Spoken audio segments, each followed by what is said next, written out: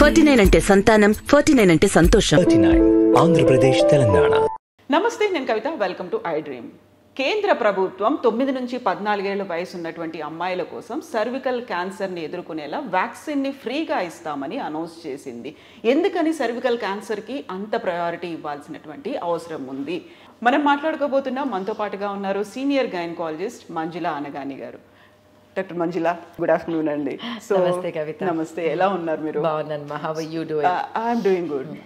So central government బడ్జెట్లో cervical cancer మీద అంత ఫోకస్ పెట్టడానికి కారణం ఏంటి? Finally actually it is very very very late. We been fighting for it from last 15 years to make it issue. There are అన్ని countries, కొన్ని total 122 కంట్రీస్లో మన ఈ వ్యాక్సిన్ ఇస్తుంటారు. Accepted 122 to 126. There are so many countries which gives free and it is mandatory. Australia కావచ్చు, లేక New Zealand కావచ్చు, Canada కావచ్చు, చిన్న చిన్న ఆస్ట్రియా అలాంటి కంట్రీస్లో కూడా ఈ వ్యాక్సిన్ ఫ్రీ ఎప్పటి నుంచో. కానీ మనకి మాత్రము ఫ్రీ కాదు. ఇప్పుడు అట్లీస్ట్ నిద్ర లేచి మనము 9 to 14 అన్నా ఇద్దాము, సో దట్ నెక్స్ట్ జనరేషన్ని మనం అవాయిడ్ చేయొచ్చు, ప్రొటెక్ట్ చేసుకోవచ్చు. నెక్స్ట్ అంటే 1 generation కాదు, it take some time. At least కొన్ని జనరేషన్స్ తర్వాత మనం నివారించవచ్చు. ఏ వ్యాక్సిన్ అయినా, పోలియో ఎగ్జాంపుల్ తీసుకుంటే, పోలియో వేస్తూ ఎందుకు కంటిన్యూ చేస్తున్నాం? సో దట్ మనం పోలియో చూడకూడదు అని. వేసిన సంవత్సరమే మాయమైందా? అవ్వదు. Takes time, but then that is the way to go forward to prevent అనమాట. ఒకప్పుడు అంటే 10 years ముందు cancer cervix was the leading cause of death. ఇప్పుడు మనం ఇండో అమెరికన్ హాస్పిటల్ చూస్తున్నాం, బసతారక హాస్పిటల్. ఎందుకు అది కట్టారు? ఎందుకంటే ఆవిడకి క్యాన్సర్ సర్వీస్ వచ్చింది కాబట్టి, అంతే కదా. సో ఇది ఎంత కామన్. నెంబర్ 1 ఉండేది ఇంతకుముందు మేము స్టూడెంట్స్గా ఉన్నప్పుడు. ఇప్పుడు నెంబర్ 2లో ఉన్నాం. మనం తగ్గింది అది కొంచెం. అది తగ్గిందా, లేక మనం తొందరగా డయాగ్నోస్ చేస్తున్నామా, లేక యూట్రస్లు ఎక్కువ తీయడం వల్ల మనకి అది రావడం లేదా, లేక బ్రెస్ట్ క్యాన్సర్ పెరగడం వల్ల మనది సెకండ్ అయిందా?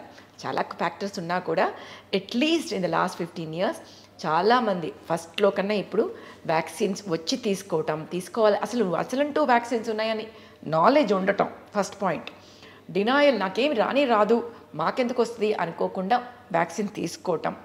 ప్లస్ డాక్టర్లు చెప్తే విని యాక్సెప్ట్ చేసి, తల్లులు నా పిల్లలకు కూడా ఇవ్వండి అని అడిగే స్టేజ్కి రావటం, that is a huge way forward.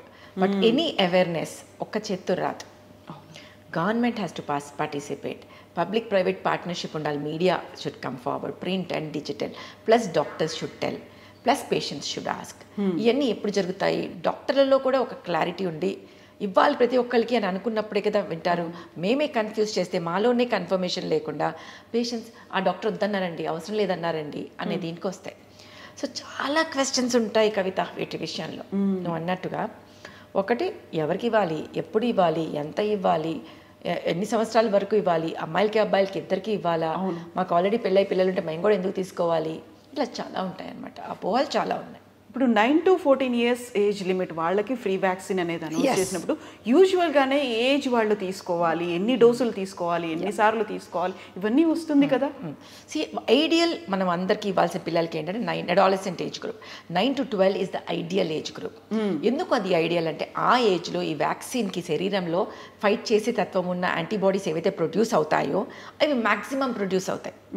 So ఆ ఏజ్లో ఇస్తే అది లైఫ్ లాంగ్ ఇమ్యూనిటీకి దారితీస్తుంది.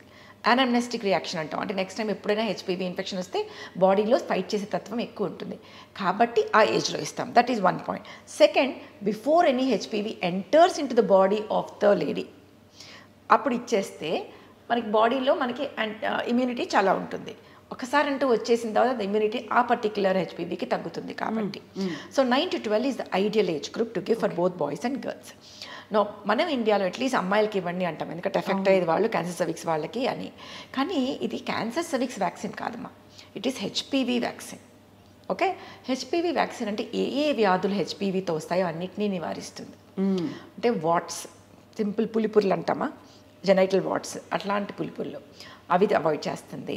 Then you have the benign, first చెప్తాను, లారింజల్ పాపిలోమెటోసిస్ అంటాం. చిన్నపిల్లల్లో నార్మల్ డెలివరీ అవుతుంటే కనుక అక్కడ ఇన్ఫెక్షన్ ఉండి గొంతులో వచ్చేస్తాయి, అబ్బాయిల్లో అమ్మాయిల్లో అందరితో, ఏం సెక్స్కి సంబంధం లేదు. అది ఆ 2 బినైన్ కండిషన్స్. క్యాన్సర్స్ ఎన్నిటిని ప్రివెంట్ చేస్తుంది? Cervical cancer, vaginal cancer, vulval cancer, anal cancer in men and women, penile cancers, head and neck కొన్ని type of cancers, especially posterior part of the throat and laryngeal. అంటే 7 cancers and 2 diseases, 2 benign. ఇన్నిటిని అది ఒక్క vaccine avoid చేస్తుంది. ఇప్పుడు 9 to 12 years ఉంటే యూజువల్గా advisable 2 doses 1 and 6 months తీసుకోవడం. కానీ the lot of studies which are coming up and telling that single dose కూడా సరిపోతుంది ఆ టైంలో ఇస్తే అని. ఓకే అది మనం వెయిట్ చేద్దాం. ఇప్పటికైతే I still believe that 2 doses should be given. Then after 14 వరకు ఎందుకు ఇస్తున్నారు అంటే అంతవరకు క్యాచప్ అవుతుంది అని అంతే.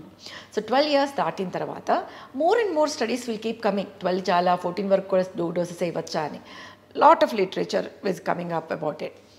3 doses is what we look at. అంటే ఈరోజు తీసుకుంటే 2 months తర్వాత ఒకటి, దాని తర్వాత ఇంకో 4 months తర్వాత ఒకటి, total 3 doses.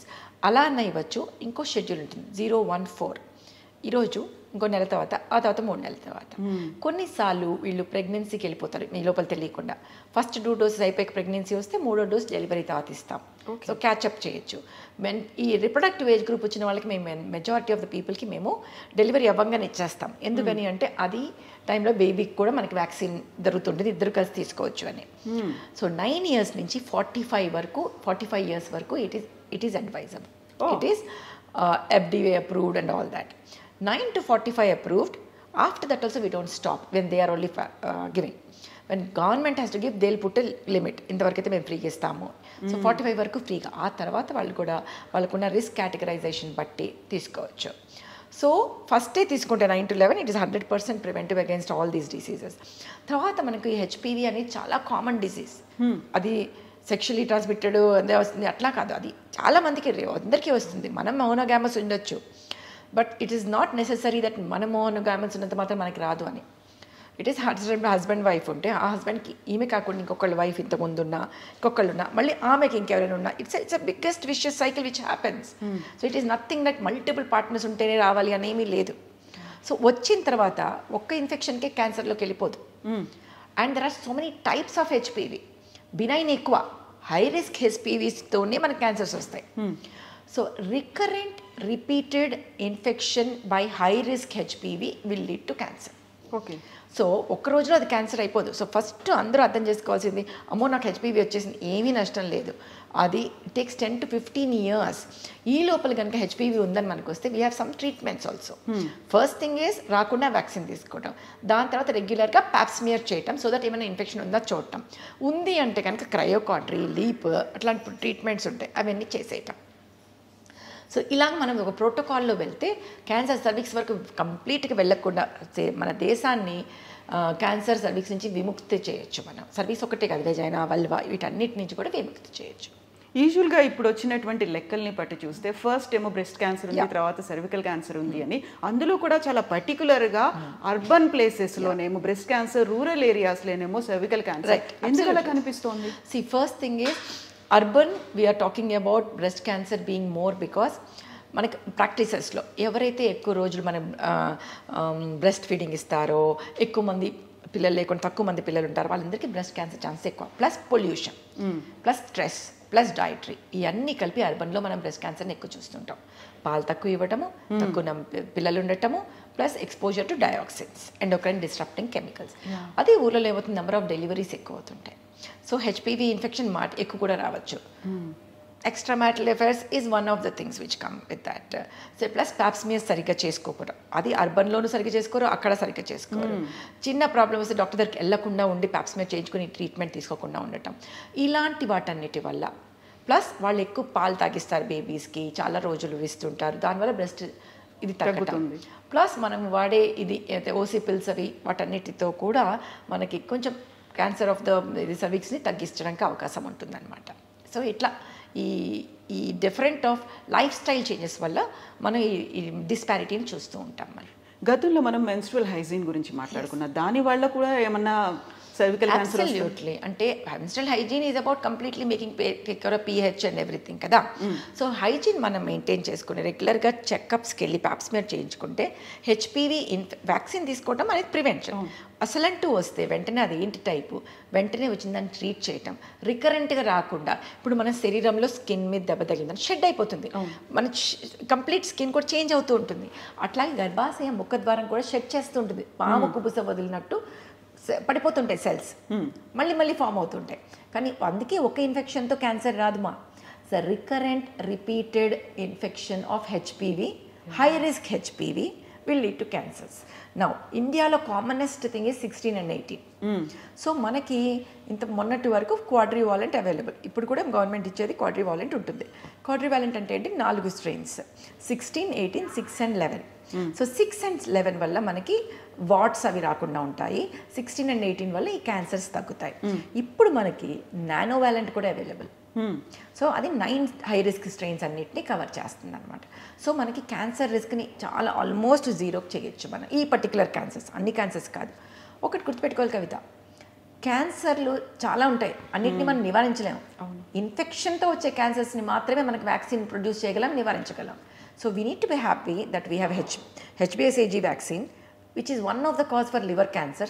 So take it, we can prevent that. Not all liver cancers, one of the type. Cancer cervix మాత్రం 99% HPV-తోనే వస్తుంది. కాబట్టి take this vaccine, you can almost 100% avoid vulval, vaginal and cervical cancer. చెప్పా కదా, neck, head and neck and anal and penile cancers. అది ఒక breast cancer వస్తుంది అంటే దానికి సంబంధించి సెల్ఫ్గా చేసుకునేటువంటి టెస్ట్లు అనేవి ఉంటాయి, మీరు సజెస్ట్ చేస్తుంటారు. What about cervical cancer? దానికి ఎలా ఉంటాయి? అంతే సిమ్టమ్స్ అనేది మనకి తెల్లబట్ట అవటం అనేది మెయిన్. తెల్లబట్ట కూడా ఒట్టి అధికంగా అవ్వటము, అసలు ఫౌల్ స్మెల్లింగ్ ఉండటము, లేక ఫస్ట్ అన్నిటికన్నా important post coital bleeding. Husband wife కలిసాక bleeding అవుతుంది అంటే అస్సలు నెగ్లెక్ట్ అవ్వకుండా వెళ్ళి చెక్ చేయించుకోవాలి. కానీ చాలామంది సిగ్గుతో మేము వెళ్ళాం డాక్టర్ దగ్గరికి, మేము డాక్టర్కి డెలివరీ తర్వాత కలవలేదండి, అది గొప్ప విషయం కాదు. అదొక స్టేటస్ సింబల్ అని చెప్తారు. We never had to go to doctor. Oh after deliveries I didn't even see my gynaecologist. So that is wrong. We want you to go to gynaecologist for a healthy women checkup every year. దాంట్లో part and పార్సల్గా మనము Pap smear చేసుకోవాల్సిన అవసరం ఉంటుంది. So ఆ Pap smear చేసుకుంటే ఇన్ఫెక్షనా, hormonal చేంజెసా, pre cancerous లెవెల్లో ఉందా, cancer లెవెల్లో ఉందా, అన్నీ మనకి బయటకు వస్తాయి.